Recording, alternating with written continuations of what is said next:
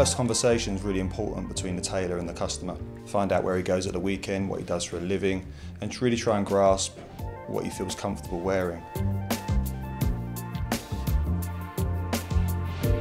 We kind of guide you towards a single-breasted, a two-button. We'd get the length, you know, the high armhole, the slim sleeve, a nice soft natural shoulder with the rope sleeve head. The trousers would probably do plain front. Maybe even add a waistcoat so you've got different looks you can wear with or without the waistcoat. Just give something extra to the look. What we try and tell customers is that you want to be able to pull this suit out in 10 years' time and it still looks current. For the bespoke, we quote around 10 to 12 weeks.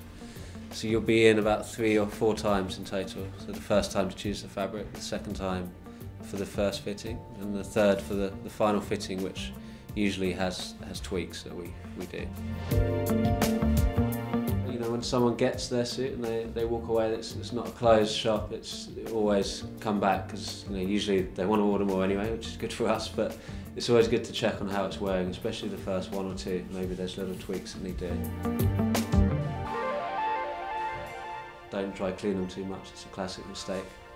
It's actually really damaging for the fabric because they blast chemicals. So find a really good cleaners that will take care of it, and maybe sponge and press it. Don't overly press it yourself with an iron. You know, you need to put something between the iron and the fabric so it doesn't shine up. Usually, like a great fabric, you can just hang up after wearing, and like after the night or the next day, the creases will drop out.